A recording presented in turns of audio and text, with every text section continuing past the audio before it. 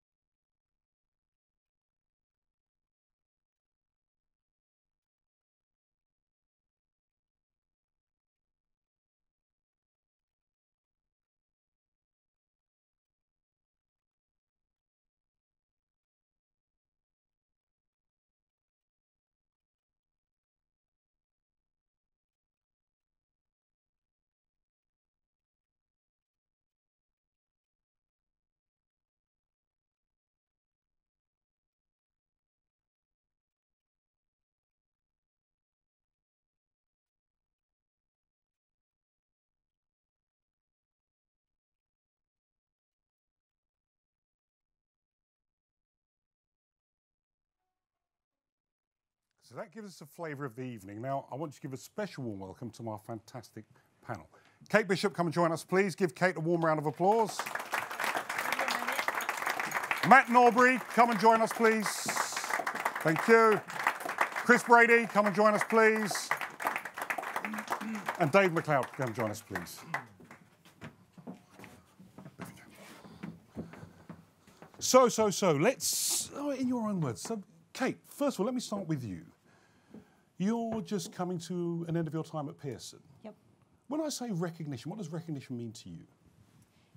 So to me, and having worked in large multinational organisations, predominantly global, recognition to me is about really understanding every person, or each person, I don't know, as an individual and what's important to them, and then doing your best as an organisation to meet those needs. Because everybody through their ages and stages of their life and their employment has different needs. And so to me, recognition is about understanding that and doing what you can to really recognise those individuals, motivate them, inspire them, and enable them to really feel part of something, so part of an organisation within Pearson, part of education, part of being able to change the world. So I think for me that it comes down to that, what's in it for that individual person, and then how do you meet that need from a recognition perspective. Very nice. Matt. Thanks, Renee. So I'm a tech entrepreneur. Have been for over 15 years, and I'm always looking. I'm on the hunt for answers to unmet needs. Is kind of what we try and do, and how does technology solve these problems. And my first startup actually 16 years ago was a mobile app, far too soon, and it was a cross between Facebook and LinkedIn, and unfortunately neither of those things actually happened. But you learn a lot, and when I looked at this problem, really, recognition, it was obvious that there's a big gap between the way employers connect with employees.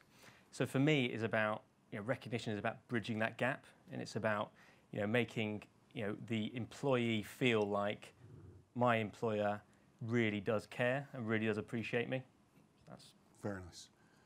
Chris. To me, it's sort of, it should be natural. It should be something that when we've all met tonight, we all say hello to somebody and what are you up to? This is good, this is bad. It doesn't seem as if it should be as difficult as it's been made out to be. One of the things I remember very clearly was towards me, but also towards somebody else. Somebody in my company, I found out he was a really good West Ham fan. I mean, I know obviously I should have de-recognised him at that moment, but being a good boss, I thought, no, I'm going to go through this anyway. And so I got him a season ticket, which cost me as a company, cost me like 400 quid. Now, if I'd have given him £1,000 bonus, it would have gone like he wouldn't notice it. But the fact that I knew he was a West Ham supporter sort of meant something to him, and then we could have banter after that about it and so on and so forth, and obviously he committed suicide later on. But I mean, this is all separate, all separate. But the other thing, as a player, I was one of the workhorses. I wasn't a real star, and so if the manager had given me a specific job to do that the crowd wouldn't notice, he would come to me first at the end of the game, even if somebody else had scored a lot of goals, because he knew I'd sacrificed myself for that particular role and I'd done exactly what he wanted to do. So he would make a beeline for me straight away. Well done. Nobody in the crowd, in fact, the crowd were booing me, to be honest, but nobody knew what job I'd been asked to do. And when you watch football games, by the way, keep that in mind, because somebody may have been asked to do a very specific job and you're thinking, well, what's he doing? He doesn't know what he's doing. So those moments where people, I don't know why we call it recognition, they just notice that you're doing something special and they come and just say it. Well done. It's not difficult. Right? That's the problem. When David and I wrote the book, one of the things we couldn't work out was everybody was agreeing with us about the importance of engagement, but it wasn't happening. That's the real conundrum for me. I think that's something we'll maybe get onto later on. Very good. Dave. And what was the name of the book? What's the name of the book? The Extra Mile. That's because he didn't recognise me. See? You saw it there straight away. See, that's why he needed me. Yeah. Please. Okay. I guess most people in this room are British. Yeah. Well, we've got a problem because we've all been born without the gene called recognition, right? So when something goes really well in your organisation, and you know, you're all in the room for probably a different reason, and the boss really does have to give some sort of acknowledgement of the success. Doesn't it go something like, well, that didn't go quite as badly as I was expecting? You know, and I've lived, like many of us, I'm sure, I've lived and worked in the States, and their ability to kind of spontaneously recognise, but they've got other problems, by the way. But in terms of this, you know, you feel like $1 million. You know, I remember I first, I was a VP of this paint company, who took this plant, he said, come and meet Chuck. Chuck is really, really important to this facility. That's factory, by the way. Facility, he said, if Chuck didn't drive his forklift truck from the end of the line onto the truck that takes it, we wouldn't have a factory. He's really important. Now, Brits might not put it quite that way, but Chuck felt good. I felt acknowledged.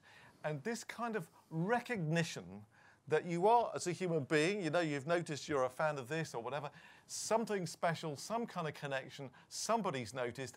And actually, if I've had some success, someone's mentioned it, because in the end, we're social animals. And if we feel that there's a recognition around us, then we raise our game. And that's why you're quite right, really, I believe, recognition and engagement are very close bedfellows. Very nice, very nice. Has recognition changed over the ages? Is it better today? Is it advanced today? I think it's something to do with what David was saying there about the way we deal with things. But I think the way I always try to get through it, at least, is be very open with my staff and say, look, I'm not very good at this recognition thing, you know, and it sort of becomes a bit of a game then, you know. They go, you know, hey, he said I did really well, you know, so I would actually go up and say, you know, I'm not very good at this, but and walk away, because I have to deal with it. So, but if you open it up and if you're at least honest about it, they can at least play with you then and mess about with you. And I suppose my recognition for me is that when I meet people afterwards, you know, who I've worked with, and I'll say, they'll say, how's it going? I'll say, how's it going? Is it all right? I said, this is, for me, the greatest praise. They go, yeah, it's okay. They never say I'm a brilliant boss, by the way. They never say anything. No. Everybody's getting that now. But they go, yeah, it's all right. Not as much fun as when you were here, though. Oh, that'll do for me. So, and I think that somehow you've got to get over the fact that we're British in a sense, and that might be just admitting that you've got failings in that area. That it's difficult for you. You know, then they see a bit of humanity in you as well. Is it difficult? I don't think it's difficult. I've lived and worked in the USA, Canada, Japan, Thailand, and I'm from Essex. You know, and to your point, you know, in a lot of those cultures, and a lot of the time I ran pan-regional teams as well, it is getting back to understanding, well, what drives that culture and what's underneath it, and what does recognition look like in that environment? Because when I worked in Japan, if we'd use the Chuck example, it would have been mortally embarrassing for them to be called out and singled out in that way. Even though it was praise? Even though it was praise, you know, because you know, there is a saying in Japan, and I'm probably stereotyping horribly, but the nail that sticks up gets hammered down, right? In Japan, it is the team, it is harmony, you know, and so great to recognise a team, like fantastic, right? To recognise the achievement of everybody together, but recognising, you know, so I don't know if it's changed over the ages. You know, I sometimes look at my kids. I have 9-year-old twins, and you know, when I was at school, you either like won something or you didn't. And I look at my kids, and it's like everybody gets a medal for doing sports day. So, hang on a second, you know, like they won, they lost, you know. So I think there's probably a pendulum culturally, both in terms of, you know, our generations, and also in terms of, you know, the different countries that we can operate in and interact with. And you know, the world is getting more global through technology. So I don't know whether I don't think it's changed. I think that basic human need to be looked after, right, and to know that you are doing the right thing that comes from the recognition, and that you are valued from it. I don't know that that's changed, but maybe some of the ways we do it and how that looks outwardly are different. I think one of the things we're seeing is employee expectations are changing, and I think employees expect a lot more of their employer and their employer's EQ and their emotional intelligence and empathy. I think, and it gets talked about a lot in boardrooms, but I'm not sure how much it really translates into the actual company's DNA. And I think that, twinned with how rapidly technology has changed, you know, back in, not that I worked in the 80s, but in the 80s and 90s, tech at work was better than you had at home. Nowadays, the device we all have in our pockets is more powerful and less problematic than a lot of the systems we have at work. So I think part of the challenge for the employer is changing expectations and more demands of employees. And when we say these changing expectations with employees, does this mean that they might even make the job decision based on recognition? Absolutely. Yeah, and I think it depends on your definition of recognition. If your definition of recognition, same as mine, is it's about authentic appreciation of an individual, then yeah, totally. I think if I can add, please, this point about authenticity is absolutely critical. Most of us can sniff out somebody. I remember this one bloke had the roughest, toughest Australian boss I've ever worked for, and he suddenly said to me, "David, you got kids?" I said, "Yes." "What are their names?" "Hannah and Henry." And he ran it pretty in the pocket. He luckily lived in another country, and I saw him about a month or two later, and I walked down the corridor, and he was, "How are Hannah and Henry?" He couldn't give us stuff. I wish he hadn't asked. You know, authenticity is incredibly important, but I do think the context has changed and is changing. You take the big law practices. They work, you know, they think they've got the magic cert, they think they've done incredibly well. They work 24/7. They get through the first year or two, and then they say, "I've got to wait 20 years to be a partner. They're not listening to me." And the partners say, "Well, I went through that." And they, "Well, you may have gone through it, chum, but you know, I want a say. I want to have some influence for what's going on here, because I may be 25, but I've done the first years. I've got in here, and I want to be." Now, these attitudes, these expectations, are definitely changing. That's why I think one of the reasons why people like working for companies such as yours, they feel far more involved, they feel more ownership, they feel much more integral to it. And the old kind of, you know, jump how high, jump, it's why now. And I think it's even the armed forces is changing. So I think the context is changing. Therefore, this topic is getting more important. So we've got two sides to this. We've got the well-informed, authentic leader who realises the more I recognise my people, the more I engage with them, the more they feel valued, the more they feel part of something special. Consequently, they'll give me some of their discretionary effort. Then we've got the employee schemes, employees who recognise that recognition works. It's important. Give me a view versus the employer coming up with it and versus the good leader. Well, the good leader surely creates the conditions in which people want to take charge and start to come up with things that they own. I mean, you take the difference between a commitment to a charity, if the charity's ordained by head office, or if the charity's decided amongst the group of people that are going to get involved with it. If we kick the ball, we have much more kind of skin in the game. So I think giving people a chance to really be involved, to think it through, to own it and develop it, then, you know, one volunteer is worth 10 Is the ideal way. It's the ideal way, yeah. But isn't there an onus on employers to say, it's worth doing, we should do it, let's implement it across the organisation? I think the prime need of the leader is to make it clear to everyone this is important. Now, I'm not going to tell you how to do it. Sure. I'm going to leave it to you to create do the it. Conditions for it to happen. Create the conditions Very for it nice. to happen.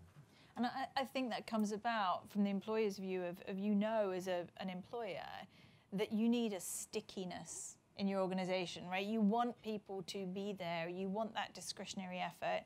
It costs money when you have staff turnover. There's very good reasons for doing it, but I completely agree that, you know, the strength of it comes when the board or the leadership team or whatever say, we don't think that maybe we're doing as good a job we could do at recognition, and we think that will lead to problems, or maybe it's already leading to problems, but we don't necessarily have the solutions. And where I've seen it work in the most powerful way is where you set up employee groups, or you do things like that, and it comes very much from the groundswell and the bottom up, because then it will really meet the needs of those individuals. So I think it needs to be sort of Sponsored board-sponsored, supported, grassroots. you know, financially as well as everything else, but grassroots to be effective. Can it be institutionalised? Can we say it's such a good idea, we're going to make it the norm in our business? Not if it squeezes the humanity out. Same. If it's It depends how you define institutionalised. Is institutionalised in the sense that we all buy into this, we're all at what kind of tick. But if it's we institutionalise that you will tick these 3 boxes, you will do these 3 things every day. I was on a conference the other day about the need to recognise, and I met someone in the street 3 weeks later. He said, I've really thought about that. He said, I've told all my managers they've got to say well done at least 3 times a day. You know, disaster. It's got to be authentic, and it's got to be like. I think you can role model lead it to institutionalise it, if you like. So again, to your point, you know, if you say, right, you must send 3 thank you cards a week, that's just not going to work. But if you have a leader who genuinely behaves in that way, then others will copy them. Yeah. You know, so certainly for me as a HR leader, when I've sometimes worked with leaders who I kind of go, they're really good, but there's a bit missing, you know, or there's a bit that they could do better, and you sort of say to them, look, have you thought about you know, when you talk about the business and how great the business is doing and all the rest of it, have you thought about talking a little bit more about the people? You know, just include that a bit more. Or, you know, when you do your list of 5 priorities for the business, don't put the people one last, right? Recognise that perhaps people is number 1 or maybe number 2, because if you put it last, everyone thinks that's your last priority and they don't feel recognised with it. So there's a way of institutionalising it maybe through behaviour rather than processes, if that makes sense. I remember working at Marks and Spencer's and going into the gents and finding my boss's Filofax. This was gold dust. Really worried there. Gold dust. I was wondering was whether I I the should only one who leave. was really worried there? So, and when I opened up for the tick list, there's on the top of the to-do list for every day, which you'd got printed out for every day, was, I must tell my wife I love her. So you can imagine where that ended up. We spread it everywhere. But in actual fact, every day he would come in and he would do the right things every day for us as a team. He would get out the office, wander around. He would check that everyone, but even though we realised it was part of a system, we all benefited from it. So even though we'd love it to be totally authentic, having it is still really good.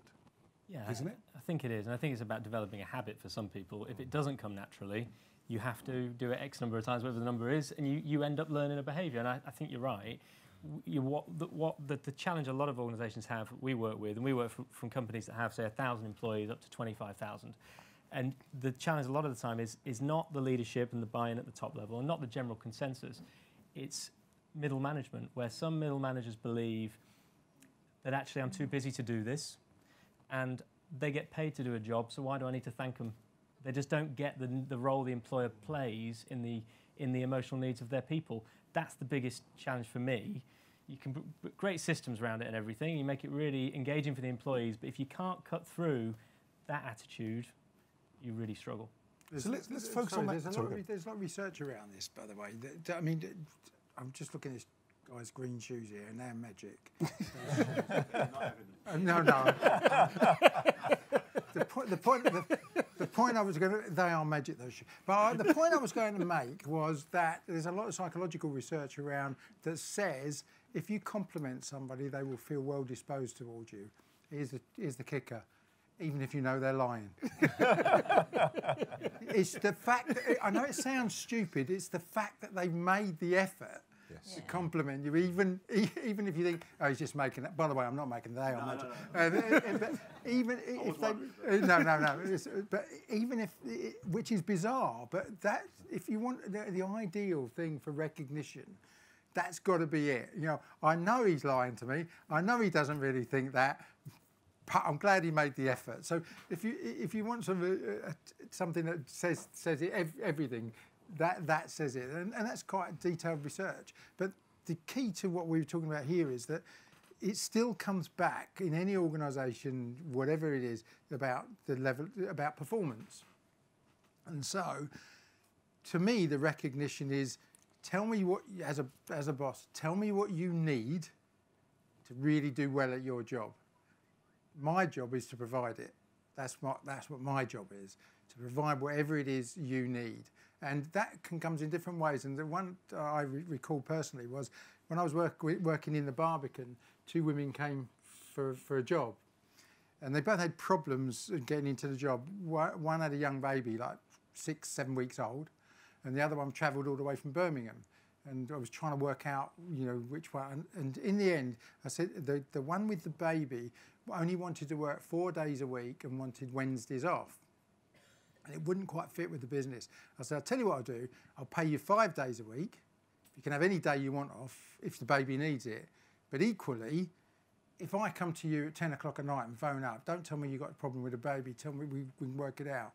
In the 5 years we worked together, that never happened once. But the fact that we'd got it out into the open to start with, and we'd got an arrangement, and we treated each other as equals, really mattered, because in the 2 instances where it could have happened, one of us sort of backed off and said, "Oh, this could be a confrontation here." But we'd gone through it. We'd established a relationship, and it's as simple as that. And it worked perfectly for her because she was able to go in there. I mean, in fact, she had another baby, you know, like a year later.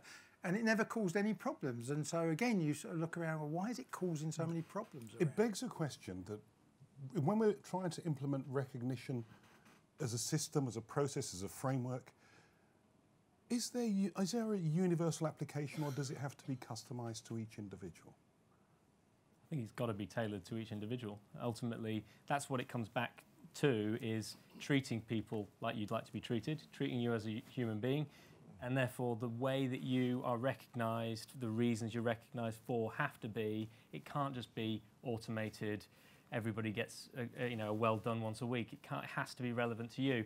And the link with the reward has to be relevant for you. And I think the mindset shift that we're seeing, and I think that needs to continue, is that employers view their employees actually that their lives outside work are just as important, if not more important, than their lives inside work. And that they've got families and they've got all these other things going on which are crucial. And it's not about the short-term results of my business. I've got to take a longer-term view and go, well, if I value this person, really treat them well, yes, they're going to leave, because everyone will move People around. leave, yes. But when they leave, they'll talk really positively about the time they had at that employer. I mean, my dad worked for P&G for the early part of his career. Even today, he talks about the great training he had.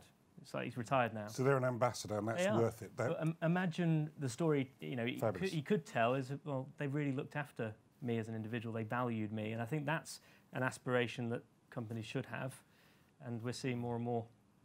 So it does beg the question, because it seems obvious. It seems compelling. Why don't they? Why don't we have more organisations totally embracing this? Why don't we see more great stories of recognition? Why?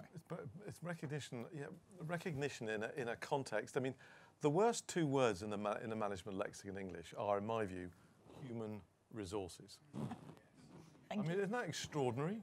You know, that we've got a plant here and we've got a human being there, and we view it in the same kind of light. So to make this work, we've got to recognise, as we've all been saying in different ways, we've got to recognise the individual. We've got to recognise the effort. People are recognised for what they do, and it's got to be authentic. When we wrote our report to government, the one thing about writing a report to government, all doors open. So tell us a little bit about the context of the report to government. How did that come about? Well, the context was that the government had no money. And didn't want to pass any more legislation, and there was a sense that this topic was coming. This topic of engagement wasn't necessarily called engagement. The topic, the soft skill, the people side, was beginning to gather momentum. And they said they wanted a report. They wanted a report written, and they wanted it written not by civil servants. I have a huge respect for civil servants, by the way. I think they do a fabulous job in very difficult circumstances. But they asked somebody called Nita Clark, and I believe it. Now, I really, really believe the people I've seen, the DG level, the pressures on them. I've been a non-exec of 3 government departments, and many of them do a very good job in very, very difficult circumstances. A whole other discussion. But we were asked to write this report, and it was in a year, and we spent a year going around and talking to people, and we ended up by trying to say a bit about what the topic is, trying to answer the question, does it matter? And then, as it turned out, the 4 things that were present, Rennie, please, every time we went to organisations that were doing this well. The 4 things we found, all predicated by a real authentic belief in the importance of this stuff, but manifested itself in 4 things. I'll in very quickly. The first one was, there was a story that every individual in the team and for the organisation held in their heads, not on a big document, about where we come from, where our history was, where we were, where you were talking about that before, Alex Ferguson, you know, you need to know history, where we came from, where we are today, warts and all, and where we aspire to go in the future. And when you go on your website, you're full of what are we part of that's bigger than us, that we're contributing, that brings the best out in us because we believe in it. And that story is written not by the PR department or not by a consultant. It's written by us together and brought alive. And now young people with social media, their phones, they can do little videos of what it wants to feel like. So we feel a real kind of ownership for that. Yes. The second thing is this. Did you catch that research? 62% of all Americans would prefer prefer a new boss to a pay rise. Now, frankly, I don't suppose the numbers are that different here. So what are the 38% doing I work for? Three things. One is they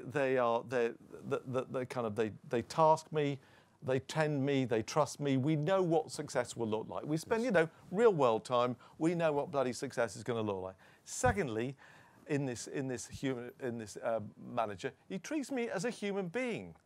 You know, if I've got childcare issues, they will try and accommodate that. If I'm paranoid about speaking in public, they will help me with that. If I want to develop my career, you look at Costa Coffee and the effort they've put into Whitbread, the effort they've put into helping people.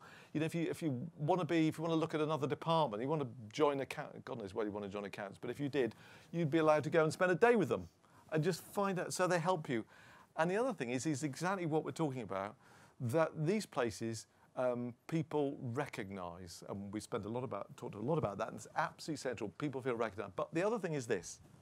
These organisations, people do not walk past dysfunctional behaviour.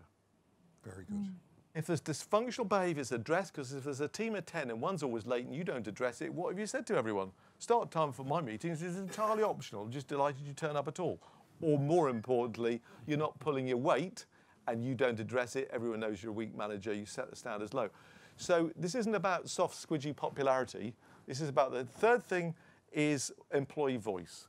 Voice travels from marketing, sales to back office, from the most junior to the most senior. People know what's going on. And by the way, it's the cheapest smoke alarm you'll ever get. You know, how come Mid-Staffs Hospital didn't know there was some departments not working? You know, how come they couldn't hear the guy from Morton Thiokol say it's too cold to send this challenge? How come they could put the concrete in the Gulf in the BP thing and real concerns about it and carry on? You know, it's the cheapest smoke alarm. You catch things because voice travels. Things go wrong all the time, don't they? You catch them when they're little. It costs you very little. If you wait till they're as big as you've been gaming the emissions tests in America, they cost, what's it, Volkswagen, 20 billion or something? And finally, we called it integrity, that the values on the wall really do reflect the behaviours that you see. So there's 5 values on the wall, and one of them is innovation. And the behaviour is if you innovate, it doesn't go 100% well first time, you know, you get a free one-way ticket to Siberia. You know, forget innovation.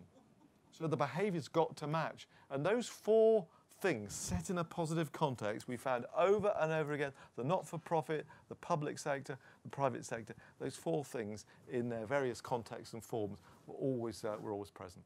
Very, very clear, very good. I want to pick up one of those, though, this not walking past dysfunctional behaviour. So recognition isn't just about recognising the good things, it's recognising those things that are inappropriate as well. Views? I think virtually every worker I've ever worked with knows when they're doing something that's dysfunctional. They know, for a start. And I mean, when Kay was talking earlier on about everybody gets a medal, the kids know who won.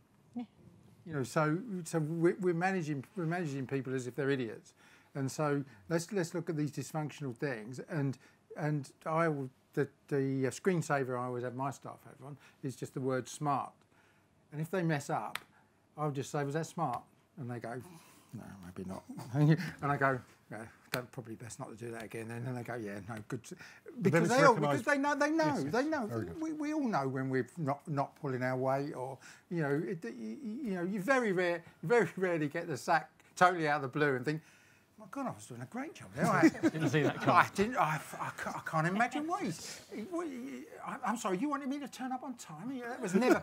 I'm so sorry. You know, it doesn't happen. You know when you're doing it. But knowing it is one thing, recognising it is another. Well, no, but that's what David's saying. You don't walk past. You just, and it only takes something like that. You know, I mean, people talk about football, but you talk about Brian Clough. I know a lot of players who played for Brian Clough. And the idea of walking off the pitch and Brian Clough just going was like, oh my God, you know, he's giving me a thumbs up. He says, oh, I've never had, you know. But the idea of walking off and not being told that you were dysfunctional, he would just turn his back on you. You know, so you pretty much knew straight away what was going on. And trust me, as a player, you know when you've had a bad game. It's very rare that you get pulled off and you think, I don't know why I've been pulled off there. I have no idea. You know, I thought I was playing really well. No, you don't. You might say that, and when you see it on television, they're all going, it's for you on the television, because they know. And so that conversation should be very quick. Hey, come on, that's not right, is it? But it doesn't happen enough. No, that's the point. That's the point that David was making. It doesn't, and it's easier done when it's 11 players on a pitch, right? You know, if but if you do, but I'm sorry. This is a common response, but if you've got 10 direct reports and you deal with them in that way, and you tell, and part of their appraisal is how they're dealing with their 10 reports, then it filters down the organisation. Yes. And one of the simple things, when you were talking about institutionalising early on, I say to my 10 reports, I will greet you every morning with a handshake. It's quite difficult to ever shake somebody's hand and not say something.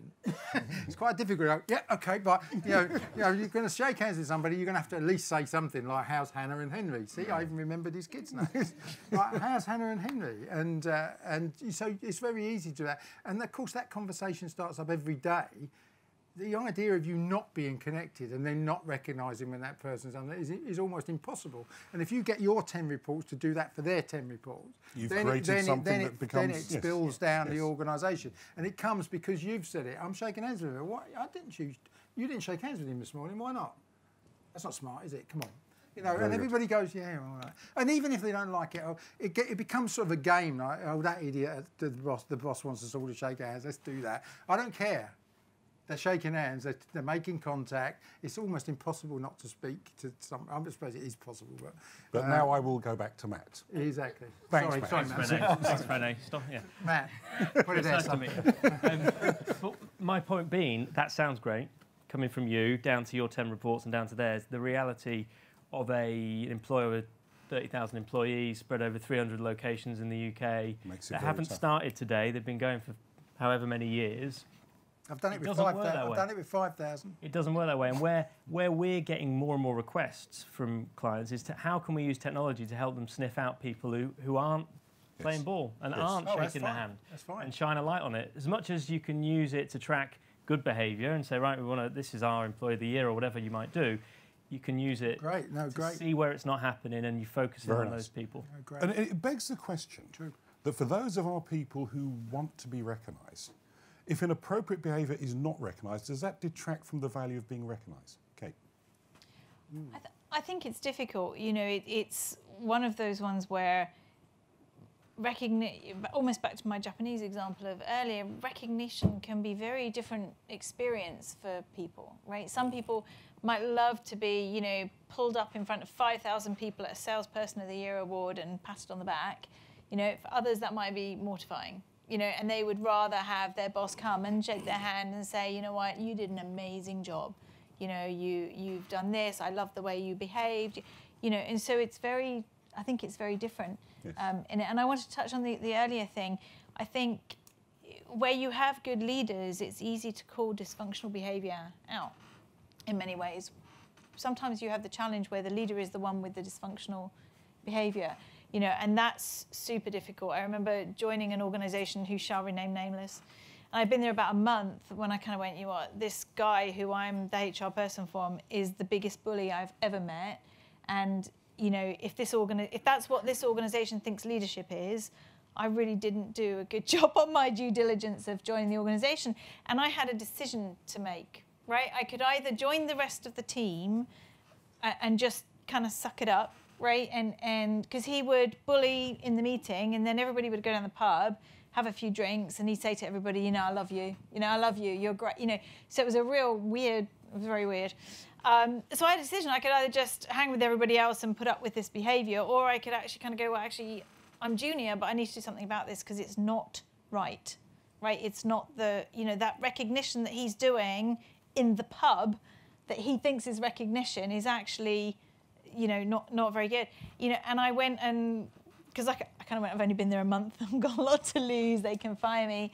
Went and sort of worked it through the system, and we ended up suggesting he find an alternative position somewhere else. And then I had to take the team and retrain that team on what recognition was and what behaviour was and what was appropriate and what was not appropriate, because they'd been under this dysfunctional kind of leader. So it was, you know, it was super It's a challenging. tough call, though, isn't it? As an individual, especially relatively junior, Oh, yeah. relatively new, it's a tough call. Yeah. But you found the courage. I just went back to my value set, and, you know, for me it was about, I can't go against my values and I don't think this is right. And the organisation supported you. Yeah.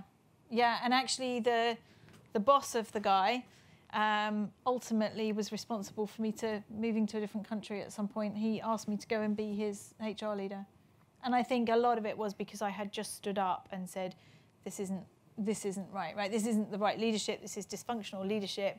The recognition in that case was the sort of, you know, cuddles and hugs down the pub after. Which is lacks all the up. authenticity. You know, it was like, okay, this is not right. You know, this is not working. So, sorry, Matt. I was going to say, I think it comes back to, you know, if you understand recognition, you have to look at the psychology behind it. And the behaviour there was undermining people's esteem. Yep. And esteem is the key to recognition. So recognition, you know, if you look at Maslow's pyramid, esteem is someone who seeks recognition or achievement. And it's one of those key pillars that if you do crack, people go to that self-actualization phase, they do a great job, they fulfill their potential. Flip side is if you undermine people's self-esteem, it's linked with depression and melancholy and apathy. And so actually I think it's an obvious choice. You know, you either you embrace that and you focus on self-esteem within the workplace and you get more out of people, or you neglect it and you run the risk of actually really doing some harm. I think that's what Matt's just said there is really important about, you know, when he was challenging me earlier on about the numbers of people.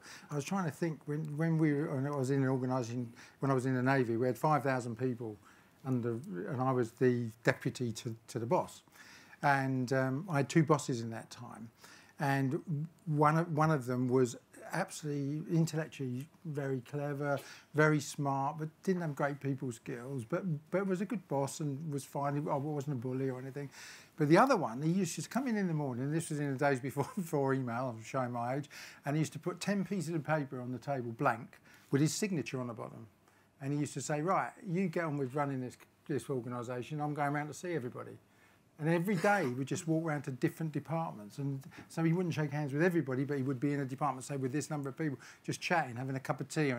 Now, as far as we could work out, the reason I mention it now is because what he'd realise is that if he spent 8 hours a day doing that as the Admiral, it was actually more valuable than signing a load of bits of paper. Whereas the other bloke was like, I'll cross this T, I'll do that.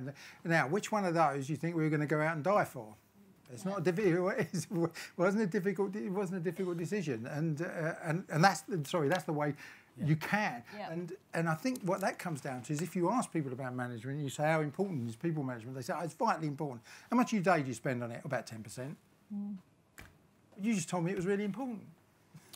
So we're heading towards a break. Before we do, I just want to take a view from everyone because we're going to set up our second half, which will be questions from the audience.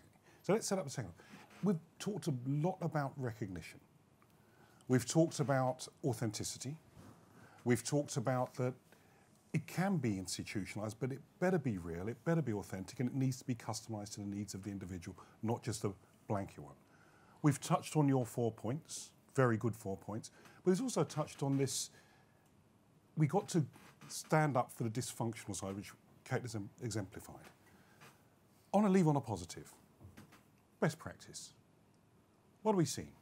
Anything new, anything really striking around organisation or individuals who are doing something very special around the whole recognition piece? I'll give you one tiny little example. I was talking to Matt about it before, which was you employ someone, you're going to pay them 30 grand, and 2 weeks before they arrive, a brown envelope is sent to them, and it says, please sign here that anything you think of is ours, you're responsible for so-and-so, you can't take this out of the office, blah, blah, blah, blah, you know, and you know, you. So this guy's telling me he spends another £10, and he sends them a bottle of wine and 2 glasses, and says, please have a drink with your partner because we're really looking forward to you joining us. Really sorry, you'll understand there's some legalese stuff at the back that we just have to do, but the weight of this is we're just looking forward so much to you coming. And if that is in an authentic context, and in this case it was, then they're the people who come up. Just one last bit of context, if I may. I was at a Brexit meeting, a lunch today, and someone very senior made the point, all these trade deals are one thing, but in the end, it's all about having products and services that people want to buy. And by and large, they're not developed by the chief executive or even the chief scientific officer. They're developed by all of us throughout the organisation, coming up with these tweaks and twists and line extensions and breakthrough products. We're the ones coming up with this, and we are going to have to make this topic work because we've just made it really hard to do business in our closest markets. So unless we come up with fantastic products with real competitive advantage, our country is in trouble. And right now, we don't do it very well, which is why we buy more than we sell. And does it correlate, Rennie, to the fact that we are 14th out of 16 countries for having the biggest number of disengaged employees? So we have to address this topic for the good of our country, to say nothing of the good of our organisations, and for good of the teams and career development of all us, because you have to be an engaging manager now, I passionately believe, to get on. Very good. But I love the £10 on a bottle of wine and 2 glasses. That's just class. Any others? I have a similar one to your one. So we had a lot of change to implement at Pearson, lots of integration, lots of downsizing, you know, not fun stuff.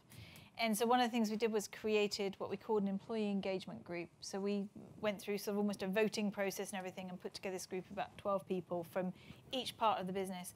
And we worked really closely with them to say, look, we have to make some of these changes because, you know, it's not affordable to carry on as we're carrying on. Some of them are not very nice. Some of them are, you know, nasty policy changes, the rest of it. Help us understand, A, how to get these changes through the organisation. Please be our advisory board on how we can make this as easy as possible. And then C, and tell us what you'd like. What would help employees be more engaged?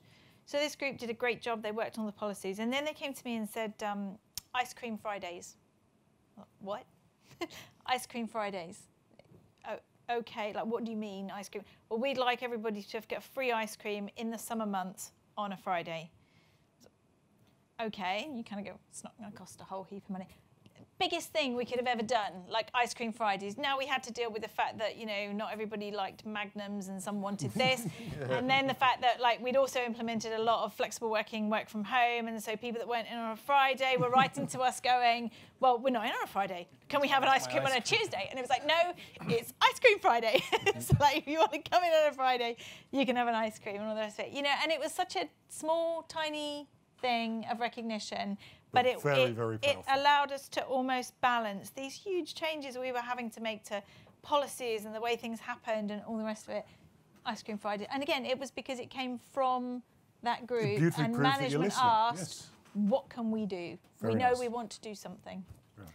Can I take it down to the bottom level? So to a certain extent, we're talking about how people in knowledge industries and all that. I'm talking about, I'm 16 years old and I go along for a job and my girlfriend waits outside for me and I go into the job and it was British Aluminium, I remember. It was in London and went in for the job and it was a clerk, a sales clerk. I can't even remember what it was now. And I came out and she said, did you get the job? I said, I did. They've got a squash club here. That's all I was interested in. Job, fine, I'll do whatever job you want me to do. But I'd heard about this thing called squash and I knew there was a club, but they had one. And do you play? I play tennis. Well, you can play squash. I'm your man. You know, now, And it's- you know, at certain levels you have to sort of say, you know, there's a lot of people working in factories, you know, and I've done it a lot. Yeah. And just, I'll give you one tiny little story. Nationwide, we did a consultancy with Nationwide, and they were having staff morale problems. And I don't know if you know, but Nationwide's headquarters is in Swindon. Anybody from Swindon? Great. It's in Swindon, right? And it's like a sort of city of its own. You know, so it's got its own post office. So they never get out, right? So there's all these people in there, and we go round, and just by chance we were asking the staff, and I said to the staff, "Oh, sorry, what are you doing there?" And this woman said to me, "Oh, I'm doing my task book." And I said, "What's that?" She said, "Well, what we have to do is one day a month we have to go to another department and we'll see how they work, and we have to target them." I go, "Oh, that's really interesting." She said, "That's bollocks." I went, "Oh, okay. Well, why is that?" She said, "This is the only place you can get a job around here." She said, "I work from 9 to 5, moving checks from there to there or whatever it is. All I want to do is get out and get home. I don't want to have to do any of this. I really don't." So we go back to the bosses and sort of say, "Did you know that 50% of your staff don't think this task was a very good idea?" And they're like, "Well, we think it's really important." I said, "No, 50% don't think it's important. They don't care what you think." And they said, "Well, what do we do about it?" I said, "Well, just ask them whether they want to do it." I said, "Because the ones who are really keen to improve a career and that, they'll go, yeah, I'll spend 3 days. I want to know everything about the company." So you've done what they needed. This woman and her mates over there, they don't need this. They don't want it. They just want to get on with their job. And now we have to be careful about saying that this world of work is this wonderful experience that we can all have, because actually, well, I've done it, and I'm sure everybody in this room has done it at some stage or another. Been in a job. Why? Because there's some things called kids over there, and they need feeding, and somebody keeps asking for rent the over caring there. father. Yeah, I'm caring for. They're my kids, and they're not Hannah and Henry, because I don't care about those, because they're his kids. Matt. So one of our clients is doing something interesting. They are new. Sorry, they have a problem, or have had a problem with. A big chunk of the people they hire don't join on day one. So they accept the role, but there's a time period, and they lose about half of them. Big problem. What they've started doing with us, on day one, when they get the offer, they get a box sent to them, really nice box, with different contents depending on the role, but a mug, some tea bags, some hot chocolate, and a £50 voucher.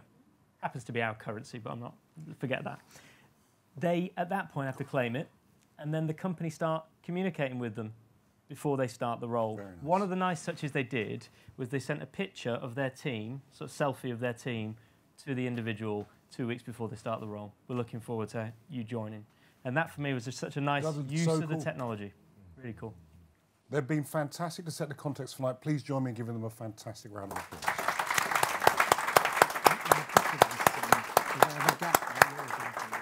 We're going to take a half-an-hour break. Please join us. There's refreshments outside, and I'll see you back at 8:15 sharp, please. Nice.